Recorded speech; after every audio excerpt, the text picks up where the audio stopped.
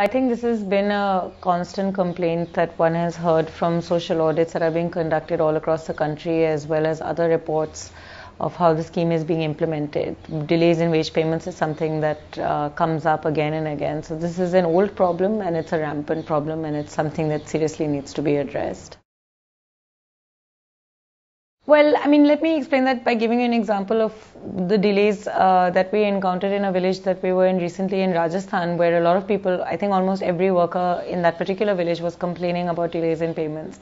And we spoke to the panchayat officials and the program officers who said that the delays are caused by the bank branch managers, who have a completely different line of authority, of course.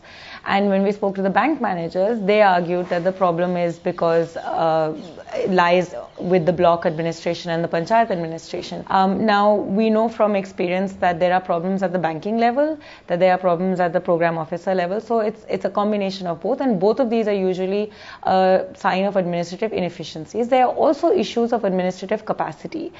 In this same village, one of the other reasons that were offered for why there are such consistent delays in payments was that there are only 2 junior engineers for what were at least, I've forgotten the number, but a large number of work sites.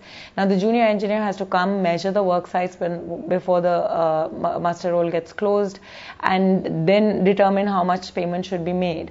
And because there are only 2 junior engineers, they can't possibly come every day, or they can't even possibly come every 2 days. So it takes a long while for them to come, do the measurements, close the books, etc., which also causes delays. I don't know if it's a reason for delay or not, but it's creating one more layer. The positive of creating one more layer is that you have direct transfers. It potentially cuts out leakage, and it seems like it has cut out leakage in many places. The somewhat negative aspect of that is partly because penetration isn't so high. Banks themselves are dealing with a vast number of people that are beginning to now use the bank, and they themselves don't have enough human resources.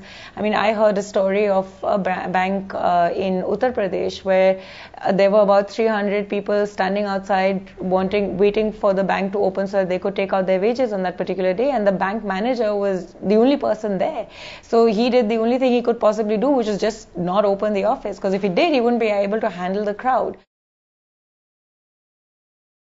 Well, at one level, it most certainly does defeat the whole purpose of the scheme. I mean, just very fundamentally, this is clearly articulated as a key entitlement for people, for citizens, for rural citizens of India, as part of the NREGA. So it's a legal violation. It's a violation of entitlements. So that's the first thing. The second thing is that if you are going to work at a work site and then you have to wait for 60 to odd days, sometimes the delays can go into a good 60, 70 days before you get your payment. Usually you're going into doing manual work of this nature when you're in times of distress. So you ought to be able to be given your money when it should be given to you. So it does seriously undermine a very important entitlement that the Act provides to people, and therefore it needs to be addressed. I think what we also need to look at, though, is to see whether there is a difference. We need to look at the numbers more carefully, because if ultimately people are getting paid, I think let's accept that that's a really positive thing. And what we need to do is to see that the payments are done correctly and on time.